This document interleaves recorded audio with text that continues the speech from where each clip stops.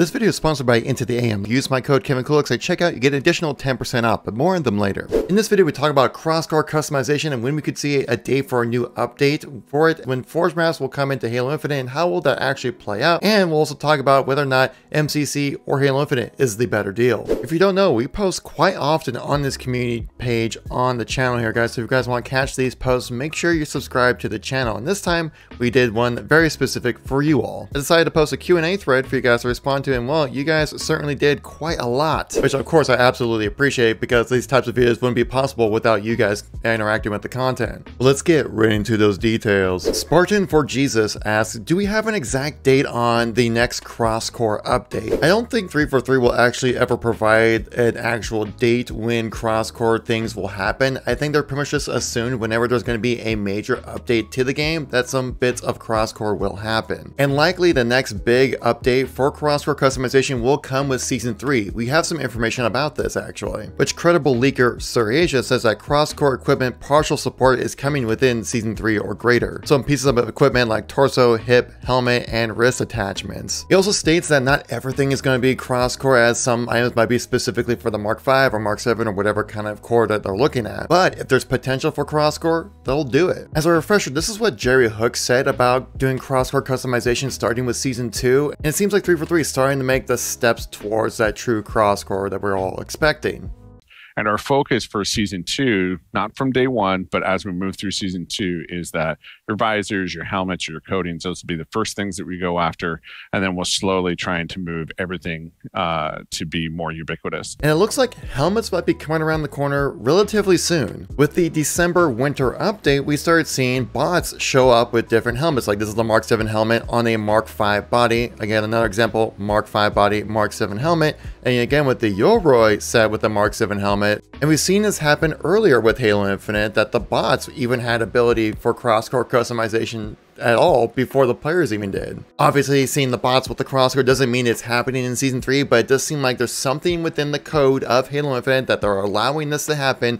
Jerry Hook mentioned this, like coatings, helmets, and visors are kind of the main priority right now to make cross-core, so that's what we're going to be seeing next. And like I've stated multiple times on the channel here, guys, I don't think it's ever going to be a flick of the switch where like one day everything is cross-core. It's going to be a gradual process. Jerry Hook also mentioned within that live stream that there might have to go down to like a granular level of individual items to make them cross-core compatible, which is very time consuming, but we'll see if it works out. But we can see that 343 are making steps forward to making cross-core a reality. And I know waiting for cross-core customization to come in can be a pain, as you want your Spartan to look awesome, but you don't have to wait too long to make yourself look awesome. Thanks to today's sponsor, Into the AM. Into the AM are a team of artists and creators who share a common vision. They see clothing as a canvas to express what drives you. Since 2012, they developed premium apparel that elevates self-expression and provides unparalleled comfort for wherever your passions take you. Into the AM recently sent me some apparel to check out, and honestly guys, I'm really enjoying this stuff. I like the art style they put on the shirts, and I also got some cool joggers that go with it that fit me really well. If you're not into all the crazy styles, don't worry, they have some simple tees for you as well. They fit great, they feel great, and I genuinely do enjoy their products. If you use my code KevinKoolx, you receive an additional 10% off of your purchase. Plus I get a little kickback and help support the channel as well. Into the AM has been a long time sponsor of the channel, and I genuinely do enjoy their products a lot. So guys, thank you so much for watching. Thank you much Into the AM for sponsoring the video. So let's get right back into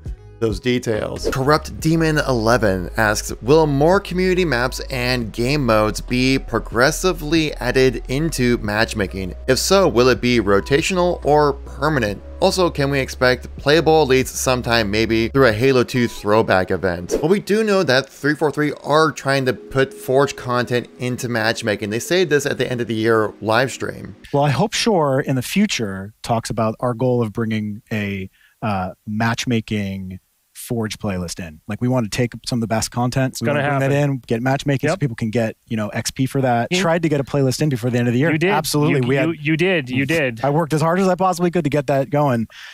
It is not trivial, especially if we want to do it in a way that is that 90% level of what I'm talking about. Like, right? Like, we don't want it to be a bad experience, but it needs to be the right experience. So like, we're just going to wait. It's coming. We're going to have just the Forge floodgates are going to open. We're going to see the custom game browser continue to improve. The new version of Infinite's Action Sack, whatever that might become. So yeah, Sean Barron, the head of live service, stated that they really try to get a Forge playlist in before the end of the year. Just time constraints and trying to get maps up to that level of quality that they talked about just wasn't quite enough time. But you also heard Sketch mention about 343's version of Action Sack, which a 343 dev did comment on Twitter. Zach Boyce, who is the multiplayer game designer at 343, stated that they have different idea for Action Sack, particularly when we start getting our hands on wild stuff the community makes with Forge. Which I'm kind of curious exactly what their new take is going to be on Action Sack. I mean, we've seen 343 do Action Sack within Halo 5, and it was a pretty fun game mode, utilizing a lot of Forge content, making up those party games and stuff like that that Halo's definitely known for. Now, I wouldn't expect this map playlist to be a permanent thing though. I think the whole fun of it's kind of like a new set of things to do within the game. If it's always there,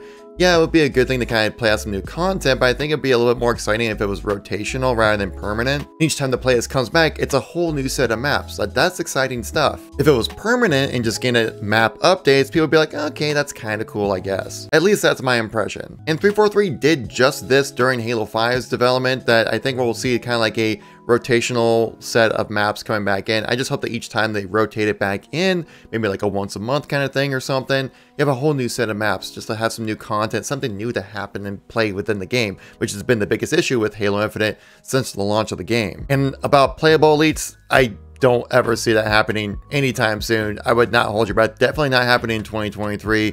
Maybe in 2024 if something crazy happens, but I highly doubt that as well. I think people are just really holding on to playable elites as we played the MCC. That was a recent game that happened, but when you think about it, the last time we had playable elites in a game was Halo Reach, like 12 years ago when that game released. And like I've said previously on the channel here, if they're gonna have playable elites, I like to see them play into the differences that elites have compared to Spartans like they did in Reach. A mode like Invasion was incredible to showcase these differences and have a purpose to have an elite rather than just wanting to be a dinosaur in multiplayer. Joe Roland asks, when are you updating your Halo games tier list? Halo Infinite needs to be A tier or higher.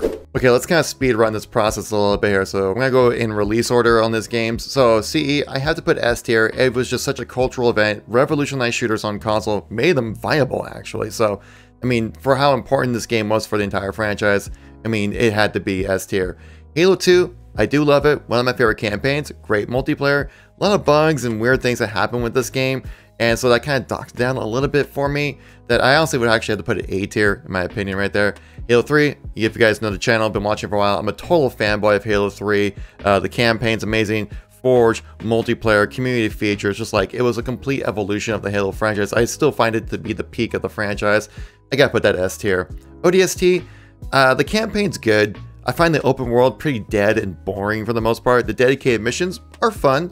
The story is pretty good, but I'm not really like huge into it. I kind of actually dread thinking about playing the campaign just because I hate that open world situation because it's so boring. Firefight's pretty good, but you have to play so much of Firefight in a single session to make it interesting that it was a good starting point, but it didn't really evolve it from there. I'm also gonna put ODST C tier. I'm sorry, I know people love it, but I'm just not a huge fan of it. Reach, I think the campaign gameplay is great. Story is pretty good right there. Multiplayer certainly had its issues. Forge was definitely a great evolution of Halo 3's. Theater mode, firefight, community features, customization was amazing. Not quite S tier. I would have to put this A tier. I love myself some Reach. Now you have Halo 4. I wasn't really too into the story of Halo 4. The whole Chief Cortana thing felt kind of really forced and awkward, really. The multiplayer, I think we can all agree, was definitely the lowest point in Halo's history. Forge wasn't really that great. And it was, the customization was great, but the uneven starts and everything, dude, it was just, Halo 4 was a complete mess. It just wasn't really a Halo game. To me, it's still one of the best Call of Duty games ever made. I'm throwing that in the bad. I'm sorry, I know some people like Halo 4, but that's just me. Halo 5 definitely was a mixed bag. Campaign, worst story we've ever had. Gameplay of it was okay. The multiplayer I actually really did enjoy. I would still say that it was the best Halo multiplayer since Halo 3, in my opinion. Though there were some issues with like theater mode being kind of wonky, still is because of the 343 style of things. Warzone was a great addition. Sadly enough, Call of Duty stole that name, so I would have to put this kind of in a B tier. It's a good game, There's some highlights, some lowlights, but overall pretty dang good. Now we're on the Halo Infinite. I absolutely love the campaign in this game. The multiplayer gameplay, we can all agree, is great. It's just lacking some features and some server fixes and also the customization and all that kind of stuff. We all know what's going on with Halo Infinite right now. But overall, I think it's a good game. Is it a great Halo game or one of the greatest? Definitely not S tier for where it is at right now. It can contest with A tier, but I think right now, compared to what Halo 2, Halo Reach are, I gotta put this at B tier at the moment. It's good.